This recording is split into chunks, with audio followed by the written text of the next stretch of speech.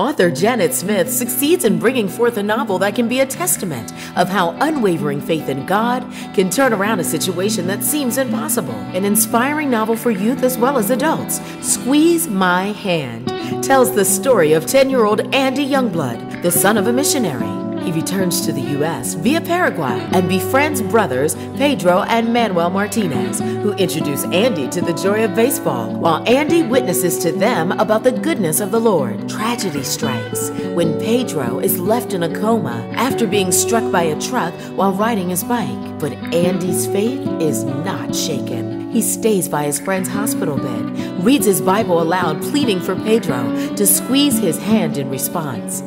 Read what happens next. Purchase your copy of Squeeze My Hand, now available on www.authorhouse.com.